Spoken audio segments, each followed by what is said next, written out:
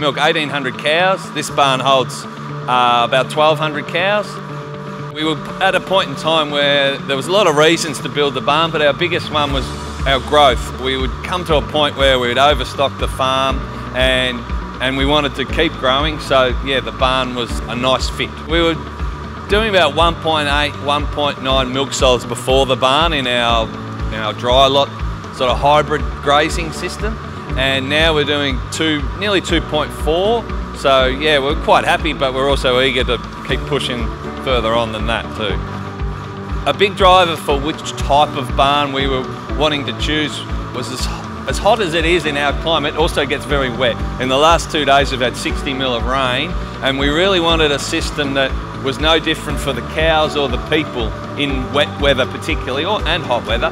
And so the staff and the cows in the last 2 days, their jobs haven't changed. They don't really know it's rained. For our business, it just means people's days are a lot more repetitive and organised and the same each week.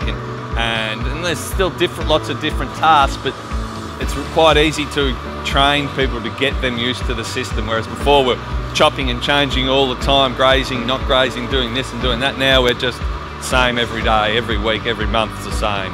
Our sow count is lowered, our mastitis rate is lower, our pregnancy rate, so how many cows we get in calf, is improved.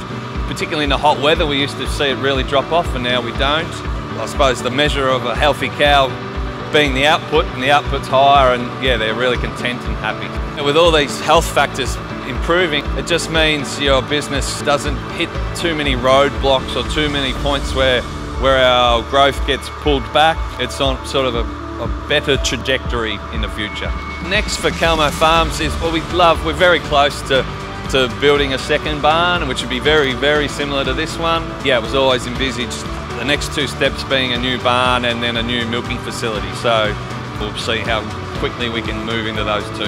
Some of my jobs in the shed are to push all the feed up so the cows can eat and to take the cows out into the dairy. When I'm in the shed, I notice that all the cows are a lot happier, healthier, because they're out of the dust, flies and mud. I'm excited about the future of dairy because I can't wait to see all the new tech that'll come in and just help make the job a lot easier.